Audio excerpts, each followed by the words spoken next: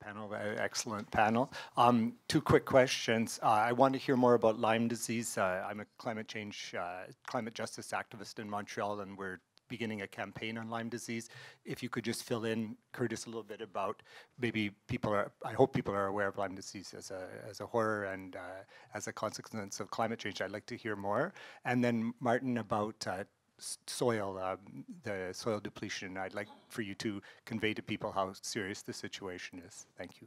Quick question for Martin. Can we feed the world with your solution? 7 billion going to 9 billion? Thank you very much.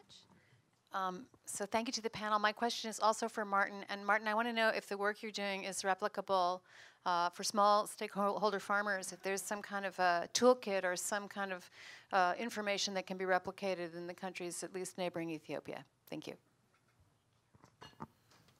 Martin, I guess you're a popular guy. I got a question relating to biofuels. So I was wondering if you're finding certain crops are better, we're getting better energy return on investments out of them, and where those are being grown.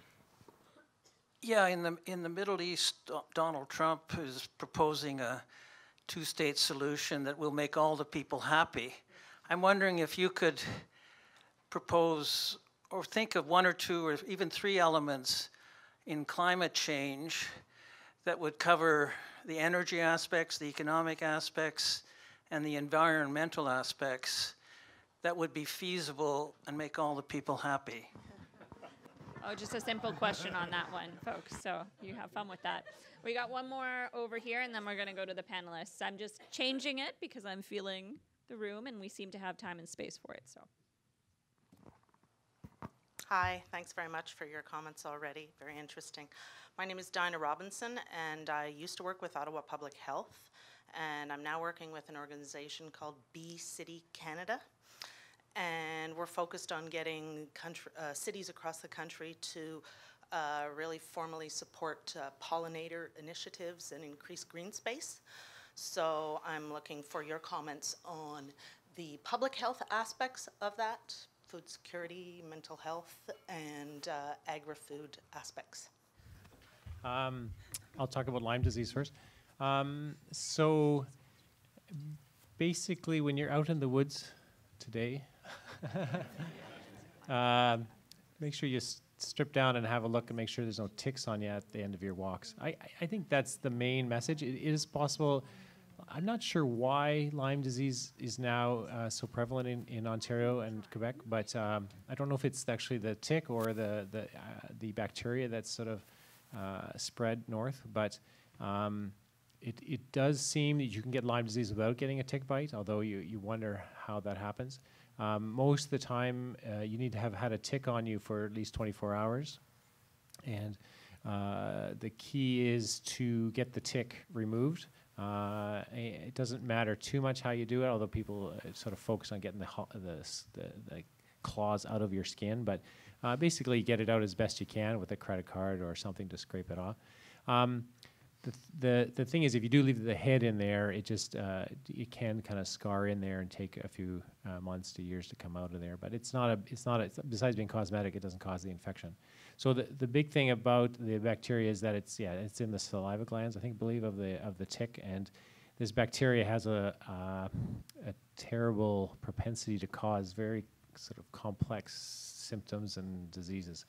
It always starts with a rash. In the spot of the tick bite, you get this sort of slowly developing red patch that spreads out over days to weeks, and then disappears. And that's the time either when you notice the tick, or you see the red patch, then you should go get it treated. In terms of causing epidemics, or it's not my big concern with climate change. I think. It's maybe a harbinger of other diseases to come. It's endemic in the United States and has been for many years, and there is a good treatment for it. If you get even just a simple antibiotic for 10 days, I think you can even use 2 or 3 days of antibiotics. It's actually very effective. So I'm not so much worried about that, but other vector diseases are coming. I think, at one time, I think it was at least tens of thousands of years ago, there was malaria in the Ottawa Valley. So, certainly that's a much more devastating disease and requires significant treatment and is very deadly for certain populations or for in some cases. Without treatment in a system that doesn't have access, maybe doesn't have all the medications we need, that's certainly something that could be very deadly going forward. And I'll answer the public health question. Sorry, was about pollinators in the cities and public health concerns. I'm interested in having green spaces in the city. I certainly think having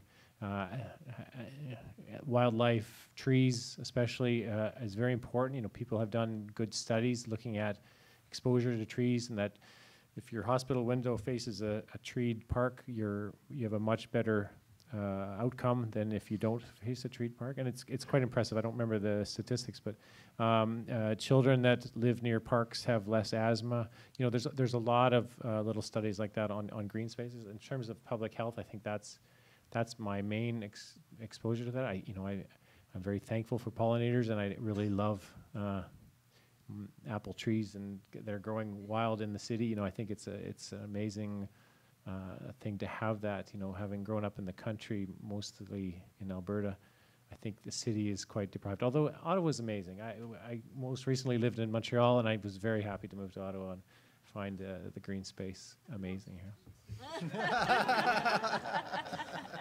It's better now. That was 20 years ago. Martin, do you want to? Sure. Yeah, I'll try to be quick on some of these. I think the soil question is a really critical one. Soil is alive. So in a cubic inch of healthy soil, there can be millions of microorganisms. Just like in your gut, most of those microorganisms are beneficial. They help the plants grow in ways that we don't even understand. Our pesticide use, our fertilizer use is killing those microorganisms. We end up with dead soil, meaning that it takes even more fertilizer and more pesticides to get those same plants to grow to the same extent. Between the thankfully, the full plowing is becoming less. People are doing a lot more no-till farming, so we're losing a lot less topsoil due to runoff, at least in North America. But runoff, the overuse of chemicals and fertilizers is a serious issue around the world. We find the farmers that we work with primarily are very, very marginalized farmers. When I talked about 3,600 meters, that's nearly the height of the highest mountain in Alberta. That's where people are farming, in part because a lot of people have been pushed out of the valleys because the valleys have been taken over by corporate farms. And so small-scale farmers have moved up the mountainsides. It's fragile existence. We're in Honduras because Hurricane Mitch washed out those hillsides. And so wherever we're at, soil is a big concern. Soil is most healthy when your agriculture that you're doing on it is biodiverse, where you're not doing monocropping, where you are using a variety of plants that take from and feed the soil in different ways.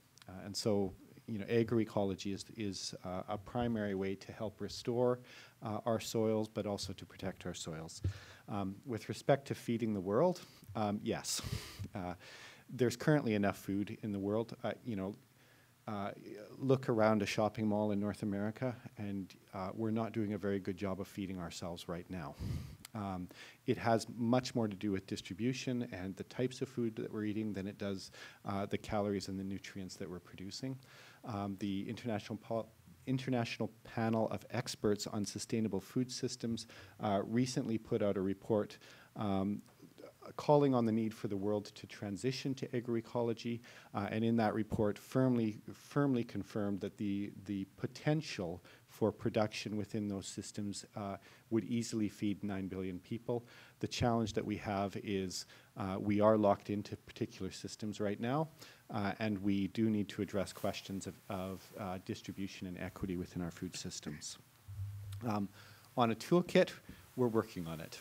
One of the things we've realized over the course of our last 5 years of programming is that our ability to scale out and spread is very limited because of our size. So what we're really focusing on doing is knowledge sharing, developing systems for people to be able to use. So check out our website. But a lot of what we do, it's not rocket science.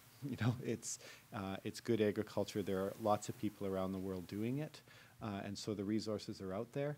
It is a matter of finding it and putting it together.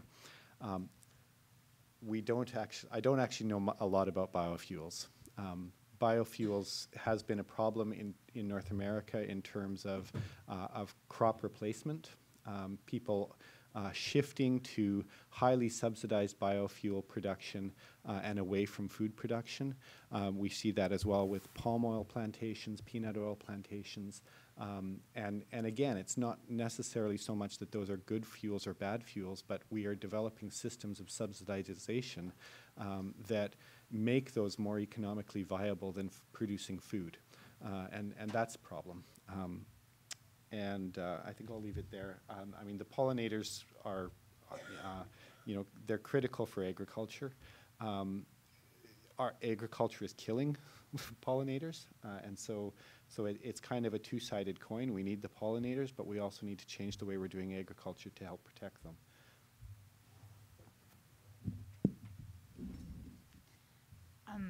I'm definitely not going to take on the agriculture and health questions. But the difficult one about what could be feasible, make everyone happy and address everything. Thank you. I'll give an unsatisfactory answer, but at least take a stab. I think my favorite one is, and Joanna touched on this yesterday, we have an epidemic of loneliness and depression in the developed world. We overconsume, thinking that momentarily that's going to make us happy. It doesn't.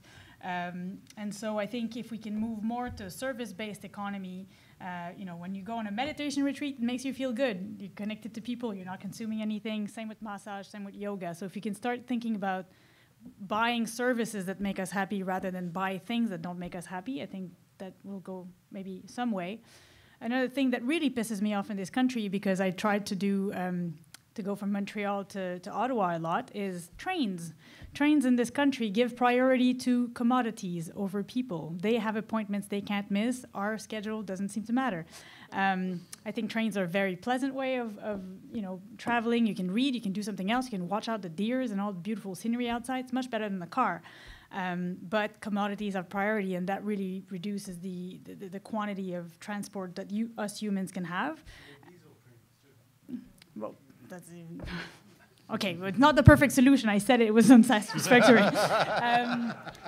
And one thing that bugs me as a lawyer is the train companies were privatized, but they kept the powers of a public institution, and that's why they make the law on the train tracks, and that's not okay. Just to say a quick word about the health impacts that climate change will have.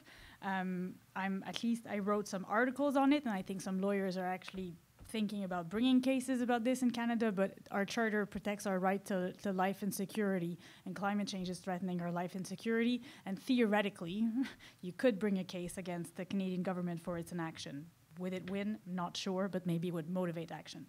And on biofuels, just going back to my university days from way back, I think the only form of biofuels that's acceptable is the one that's done from waste, agricultural waste, otherwise it competes with crops and it's bad. Thanks so much. That was a good list of initial questions, and I see a couple of hands popping up, so I'm just going to do a quick time check here. We have 20 minutes. We're doing good. So I do want to invite people in this round. Again, welcome your questions for the panelists. Also, if you have an inspiring example of mobilizing people, do share it. I am going to hold you to around 1 minute so we can have another round. Okay, do you want to start over there? Okay. Lynn Adamson, I just wanted to come back to this question of agriculture because it's so important. I wanted to get comments on a whole food, plant-based diet. Still hearing me? Okay. Versus kind of more integrated farming versus, of course, industrial agriculture. And a lot of our food is industrial agriculture. So I myself am doing a whole food plant-based diet, which has brought my blood pressure down 40 points, just so everybody gets inspired. And no oil. The key thing was no oil cheese. That's it. But I was coming back to your comment this morning, Tracy, about getting the plow rather than digging. I don't know what that effect is, but the whole thing around the carbon, sequestration through agriculture. So if we could address that a little bit, I appreciate that. Thank you. Excellent. Thanks, Lynn. Maybe over to Angela in the back. Yeah, my question is for Karine. I'm very interested in climate tests. You made a passing reference to the infrastructure bank, and I've seen a quick blip that they are or have developed some kind of a climate test for things that they're funding. I'm wondering if you know more about that and if there's any legal sticks that we can use to make them do that. I think it's very easy to understand that we need a climate test for like a big pipeline.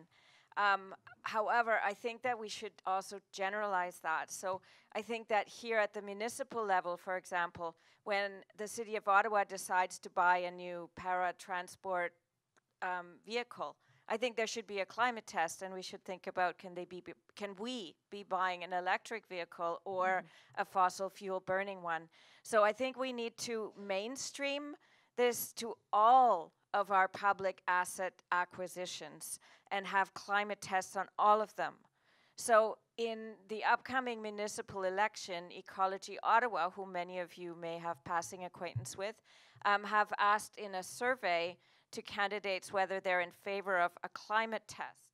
Now, I suspect many of those candidates have really no clue what that question meant. I think that in this seminar today, we've learned a little bit and giving us more context. But I think that's one way forward in terms of local action.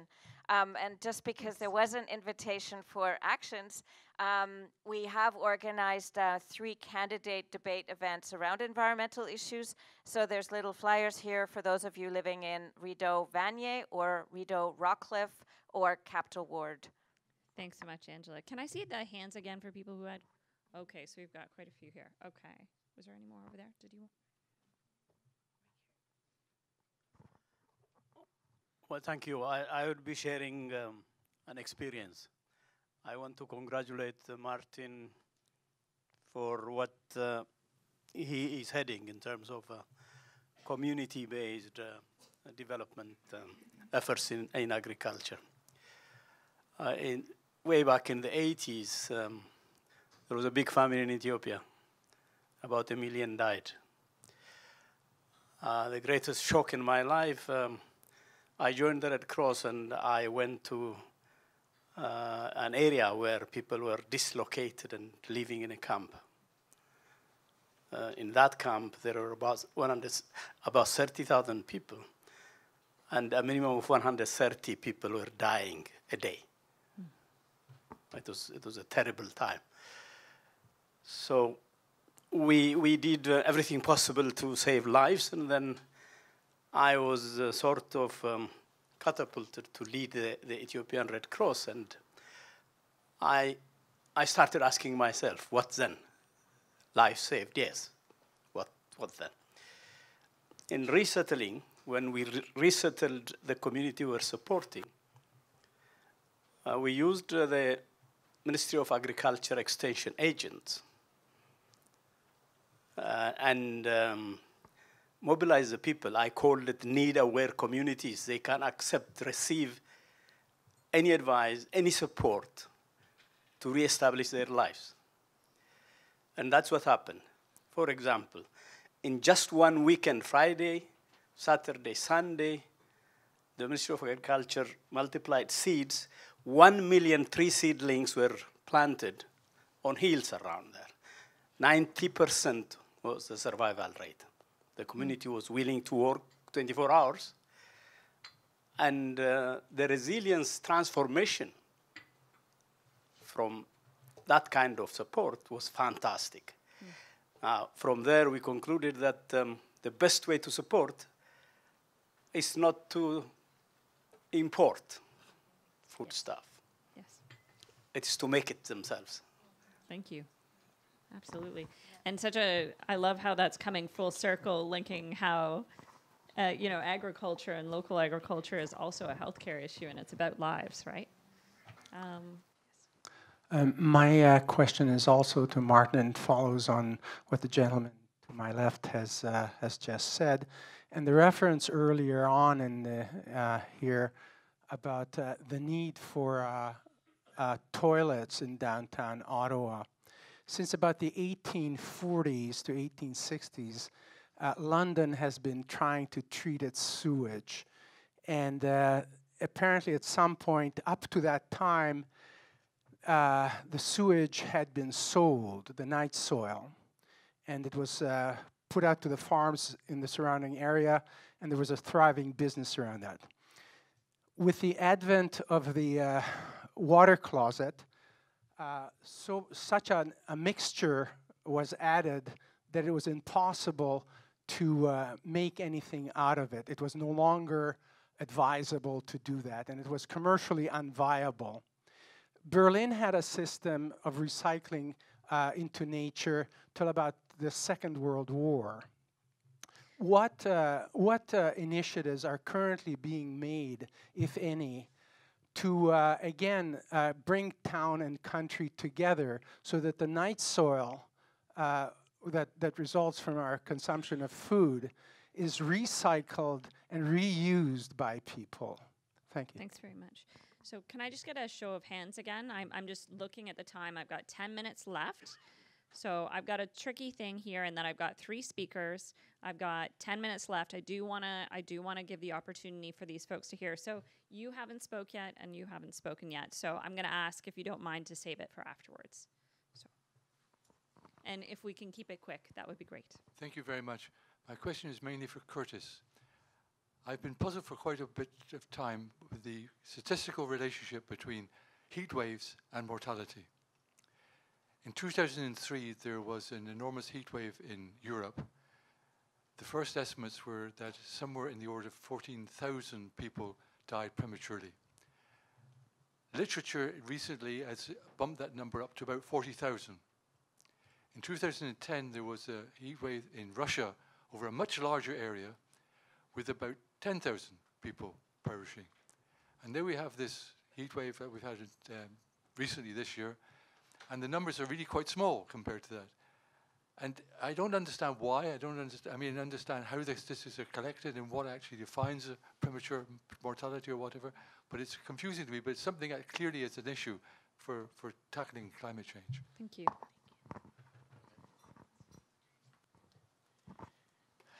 Anthony, so it's kind of for all 3 panelists, and it kind of merges a bit all of the topics that you're talking about, but I was wondering if the panelists were familiar with an initiative that tried to link doing a climate test and the allocation of kind of the fair share of what Canada has to do to institutions and their procurement policy. And I'm particularly thinking about food, but to encourage the purchasing of sustainable foods, so plant-based foods, and also agroecology and community-based agriculture, so that's preferred in the purchasing policy. And I mention this because there is an initiative by the Friends of the Earth in the United States to try to have food procurement policies that are sustainable, and they talk about the Paris Agreement, and they kind of say that that could be done, and that there are some health.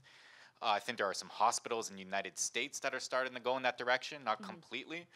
But this is an interesting avenue to push the federal government on, since they do own a lot of institutions, cafeterias, or there's cafeterias in a lot of their buildings. And then also because there is, and this goes back to mobilization, I was in Montreal recently, and there was a group of vegans, a vegan group that had a petition that already has 13,000 signatures to call on the federal government to include plant-based options in their cafeterias, which doesn't really go that far. They made a bit of the link to climate change. But it seems to me like that ask could have been much more ambitious, considering the science backs it up. But that's a way maybe to link these things together and to get that demographic, the vegan, a very organized and motivated group, to back all 3 of the initiatives that are being, all 3 kind of the threads that were just being discussed right now. Thanks so much. Okay, so I'm just looking at the time here. I think what we'll do is we'll do a round. Okay, so you have the opportunity. I want to close it at 10 minutes. I do want to take the opportunity of being a moderator and just remind ourselves of what Joanna said last night of climate change being a wicked problem. And how it's so complex. I think one of the beautiful things about climate solutions, though, is recognizing that there is no one silver bullet solution. I would argue, and challenge me afterwards if you want to, there won't be one silver bullet solution, but there are many solutions, and they're beautiful, and that climate jobs can be healthcare jobs. They can be a teacher, going back to what you said here, Karine, that there's many solutions, and it's this panel and these topics are bringing that up, that it's not just about ramping down fossil fuel production, because it is, but it's about so much more about building what we want. So why don't we start on the left, go right. Can you hear me? Hello? Thank you, Dr. Stone. In terms of the mortality and heat waves, it is hard. I think just like in weather, it's hard to know whether any individual storm is due to climate change or just would we have expected it anyway. Mortality is a bit like that as well. I know when I have a patient die, it maybe sounds surprising to hear this, but it's sometimes very hard to know exactly what they died from. And certainly the mortality that we see in heat waves early on, or like in the heat waves that we experience here in Canada, it's often the vulnerable populations. So the malnourished, the homeless, people on a lot of psychiatric medications, which predisposes to sort of heat injury. Elderly, they often it exacerbates other illnesses. So it's not that they come in to be blunt, the morgue with a label of heat death on them. It's often they died of a heart attack, and it's only when we look at it really retrospectively we notice we see a lot of heart attacks suddenly during the heat wave that we kind of put it all together. The other answer part of that question is, different populations will have different vulnerabilities. Not only is it more or less hot during a heat wave, but you'll have more of these at-risk populations and more access to healthcare and even cooling centers and food and nutrition. So it's a complex science. The easiest thing to do is just look back and see a little blip on the mortality statistics and say, well, that looks like that's from the heat wave, Anyways, I don't know if that really answers your question, but suffice to say, it's complex. And just like blaming one storm on climate change, I want to do it, but I get my hand slapped by the statisticians. Yeah.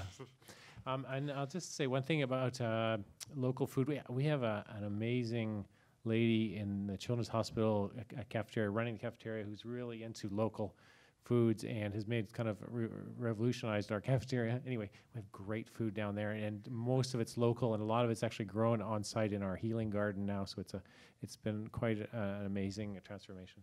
If you're ever at Chio and you want a bite to eat. On the whole food diets, I think the principles behind Diet for a Small Planet from 40 years ago still hold true. 60% of the calories produced in our agricultural systems around the world feed humans. The other 40% is lost in production of meat or in biofuels and other uses. So there is a huge amount of diversion of our agricultural produce. But at the same time, from our perspective, animals are actually a significant and important part of a biodiverse agroecological production.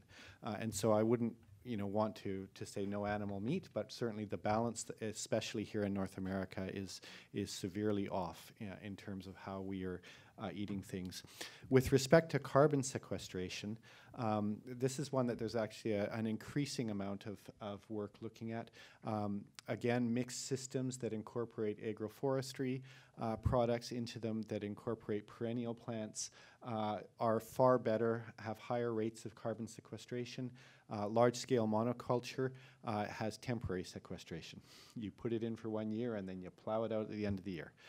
And so again, mixed farming systems do far better at sequestration. We can also, in the long run, look to things like perennial wheat, which is being developed in a couple of places. Perennial wheat can sequester some 10 times the amount of carbon that an annual wheat will do. Sorry? In the roots, yeah, in the root systems. On composting human waste, we promote the use of compost around the world, particularly vermicompost, primarily of animal and other waste products. I don't know of a lot of places that are looking at human waste. I think there is a lot of health risk related to the use of human waste if it's not properly well composted. It can be safe, but it, at what ends up being industrial scales, when you're talking about cities, anything at an industrial scale brings in its own health risks. Interestingly, for public procurement questions, mentioned in my bio, I helped to develop a locally sourced school meal system in England. We had a heck of a time navigating the legal ramifications of trying to specify that we wanted to have local produce because of the EU regulations that permitted, fair competition that prohibited people being able to put a geographic location on it. That's one of the pieces that's being taken up at the World Food Security Committee, countries like Brazil have actually been leading on that, having national policies around local procurement, public procurement, especially into their schools and hospital systems. There's a lot more that can be done. I think the challenge for Canada is that actually our agricultural system is actually not directed towards feeding Canadians. 90% of the food we grow is exported, 80% of the food we eat is imported. And so we need to reorient our own food production so that our procurement systems can actually make it viable at scale. So I'll start with the climate test question. I think I vaguely remember seeing a document pass about the infrastructure bank, and I may be wrong, but I would, from my memory, it probably had beautiful pictures, nice buzzwords, but no teeth. And that's normally called a guidance document in the federal system. And, relating back to climate, we've had a guidance document on how to include climate considerations and assessments since 2003. It's just never been applied because no one has to. It's just guidance. It's not mandatory. But one way to fix that, and that's like one of the main issues with the Bill C-69 that's currently being reviewed, is we have no idea to what projects it will apply. I focused on pipeline because this was about mobilizing, and we mobilize on the pipeline. We haven't really mobilized on the rest that much. But we don't know which projects will be subject to it. So something that would be good is to say any project funded by the Infrastructure Bank needs to have an environmental impact assessment. So far, that's not the approach that the federal government's taking, but maybe a campaign could change their mind. Likewise, forestry and agriculture have never been subjected to environmental assessment. Maybe they should, because they clearly have a role in climate, either mitigation or emissions.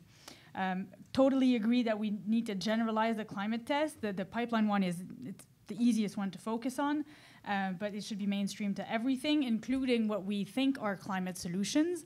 The Site C hydro dam in British Columbia, it was approved even if it had the most amount of significant adverse effect in the history of environmental assessment in Canada, huge violations of Indigenous rights, and it was justified as a climate solution on the untested assertion of the proponent that it was the least carbon intensive way of producing energy bar nuclear. Now, the way to fix that is to have a robust alternatives assessment within assessments, which here would have been oh, do we really need that electricity? Can we achieve it in some other ways? Could we do demand reduction instead? And there have been independent studies on that specific project that showed that it was not the most, the best way to try to get a climate solution. So also important not to fall for false solutions.